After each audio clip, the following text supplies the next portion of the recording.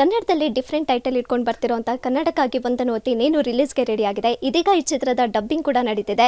ಚಿಕ್ಕಣ್ಣ ಅವರೇ ಈ ಡಬ್ಬಿಂಗ್ನ ಮಾಡ್ತಿದ್ದಾರೆ. ಇವಾಗ ನಮ್ಮ ಜೊತೆ ಮಾತಾಡೋದಕ್ಕೆ ಚಿಕ್ಕಣ್ಣ ಅವರಿದ್ದಾರೆ. ಬನ್ನಿ ಅವರೇನೆ ಮಾತಾಡ್ಸೋಣ. ಸರ್, ಇವತ್ತು ಚಿತ್ರದ ಡಬ್ಬಿಂಗ್ ನಡೀತಿದೆ.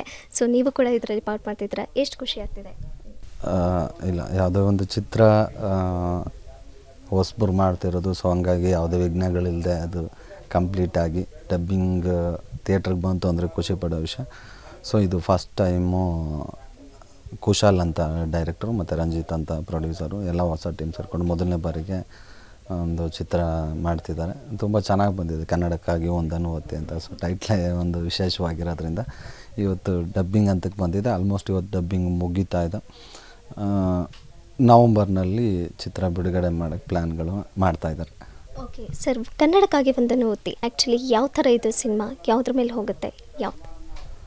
ಕನ್ನಡಕ್ಕಾಗಿ ಒಂದನ್ನು ಒತ್ತಿ ಅಂದರೆ ಕನ್ನಡದ ಬಗ್ಗೆನೂ ಸ್ವಲ್ಪ ಇರುತ್ತೆ. ಬಟ್ ಹಂಗೆ ನೋಡೋಕ್ಕಂದ್ರೆ ಒಂದು ಒಳ್ಳೆ ಒಂದು ಲವ್ ಸ್ಟೋರಿ, ಒಂದು ಕ್ಯೂಟ್ ಲವ್ ಸ್ಟೋರಿ ಮತ್ತು ಕಾಮಿಡಿ ಇದೆ ಮತ್ತು ಫ್ಯಾಮಿಲಿ ಎಮೋಷ್ನಲ್ ಒಂದು ಒಳ್ಳೆ ಪ್ಯಾಕೇಜ್ ಅಂತ ಹೇಳ್ಬೋದು. ಓಕೆ ಸರ್, ನಿಮ್ಮ ಪಾತ್ರ ಇದರಲ್ಲಿ ಅಂದರೆ ಸ್ವಲ್ಪ ಕನ್ನಡ ಪರ ಹೋರಾಟಗಾರನ ಅಂದರೆ ಕನ್ನಡಕ್ಕೋಸ್ಕರ ಅದು ಮಾಡ್ತೀವಿ ಇದು ಮಾಡ್ತೀವಿ ಅಂತ, ಬಟ್ ಏನೂ ಮಾಡಲ್ಲ.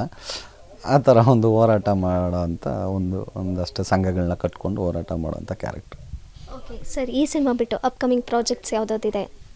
ಈಗ ಸದ್ಯಕ್ಕೆ ಸತ್ಯಹರಿಶ್ಚಂದ್ರ ರಿಲೀಸ್ಗಿದೆ, ಮತ್ತು ಅಂಜನಿ ಪುತ್ರ ನಡೀತಾ ಇದೆ, ಮತ್ತು BMW ಅಂತ ಒಂದು ರಿಲೀಸ್ಗಿದೆ, ಮತ್ತು ಡಬಲ್ ಇಂಜಿನ್ ಅಂತ, ಮತ್ತು ಚಿರೋರ್ದು ಸಂಹಾರ ಅಂತ ಅದು ರಿಲೀಸ್ಗಿದೆ. ಈಗ ನಡೀತಾ ಇರೋದು ಕಿಸ್ ಅಂತ, ಮತ್ತು ರ್ಯಾಂಬೋ 2 ಮತ್ತು ಅಯೋಗ್ಯ ಇದೆಲ್ಲ ಶೂಟಿಂಗ್ ನಡೀತಾ ಇದೆ. Thank you sir.